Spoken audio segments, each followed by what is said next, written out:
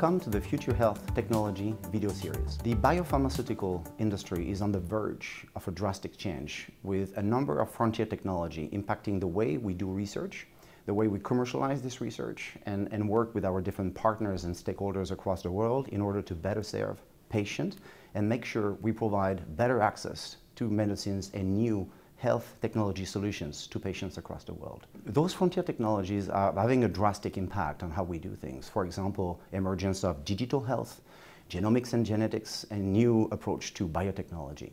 It is essential as industry leaders that we understand how those technology will affect us and how we can deploy those technology in a nice and effective way in our day-to-day operations. So during those video series, we're going to explore the opportunities and also the challenges that those technologies are bearing for the industry and the broader stakeholder environment. As you can see through the agenda, we're going to explore first the fourth industrial revolution and its broader impact on society, economies, and technology.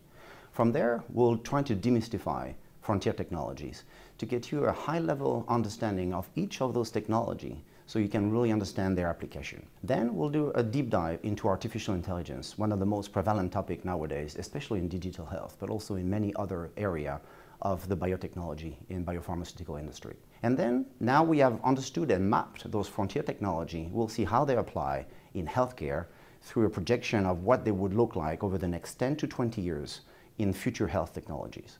Once we've done this, we'll then look at the ethical and compliance implication of those technology. As you can imagine, as any new technology arrives, they always have some ethical implication, and that's important as a biopharmaceutical industry that we address those ethical challenges upfront so we can better serve our patients and work better with our partners. If you're interested in learning more about those technologies and their application, please check out my other videos on the topic.